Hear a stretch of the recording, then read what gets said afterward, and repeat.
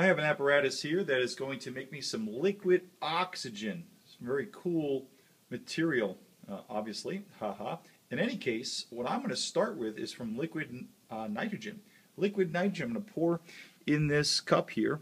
What's inserted, of course, is these copper coils, which I'm going to use to condense the liquid oxygen into. Since liquid nitrogen is approximately negative 196 degrees Celsius, and the condensation point or boiling point, same temperature, of oxygen is approximately negative 183, I believe, then what's going to happen is I'm going to condense the liquid oxygen. So it's cold enough for the liquid oxygen to condense in because of its warmer temperature. Its condensation point is higher than that of liquid oxygen. So in any case, what I'm going to do is take some oxygen, okay, which is in this tank here, and I'm going to pump it, okay, via this tube into these coils where I'm going to sit liquid nitrogen that's cold enough to condense the liquid oxygen, and it's going to pour out into this cup. We should be seeing a nice light blue color if we're successful. Okay, so let's go for it. I'm going to put some liquid oxygen here, and once I'm going to do that, I'm going to turn on the oxygen tank and push some oxygen through. So let's pour some. I don't think my flask is 100%.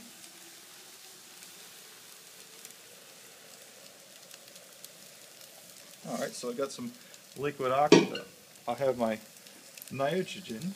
It's going to turn this on.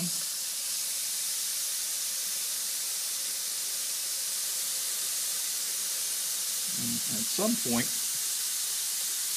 we should be seeing some oxygen coming out of that tube there. And I'm starting to see some. Let me see a little closer.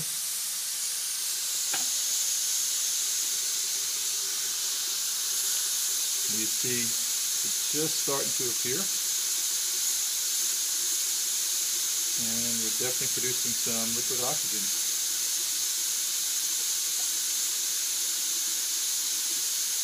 I guess you better close up once you make some more, but we definitely have some production of the oxygen.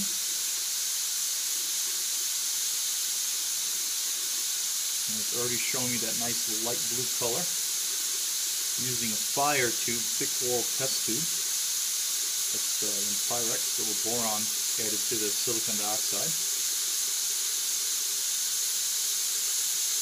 And we certainly are making a good amount of oxygen at this point.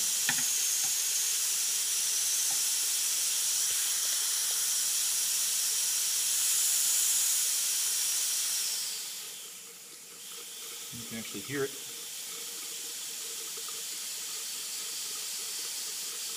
Alright, let's get a little closer view.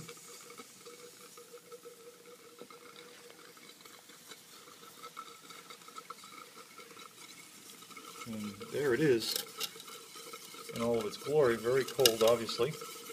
And it's got that light blue hue to it. I'm not sure if it's coming through on the video. Okay, I'm going to separate this.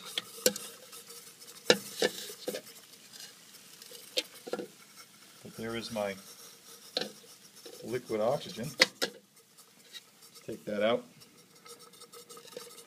I'm going to re-pour this. I'm not sure if you can see that nice blue color, but you will in a second. I think you can. I'm going to pour this into a test tube above. Alright, let me get a glove on. I'm going to pour this into a test tube above to show its paramagnetic properties, which is very cool. I mean, there's a bunch of other things we can do with that. But, so let me take some of this. Okay. And I'm going to pour this into a test tube I have hanging in the front of the class here. Without trying to pour.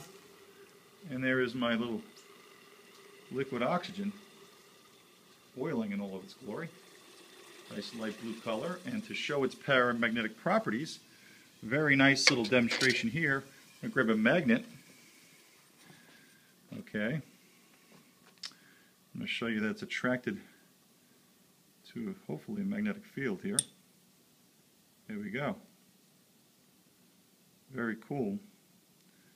There's an unpaired electron in its anti-bonding orbital that, if you learn about MO theory, explains this property of oxygen. Got a neodymium magnet here that's clearly attracting the oxygen. Can't explain this in valence bond theory. Alright, so nice way to use liquid nitrogen to show and teach with MO theory if you get that far. Certainly we can drop a splint in here and see what happens there, and of course the rate of reaction will be very high. But I'm going to stop here. Hope you enjoyed that.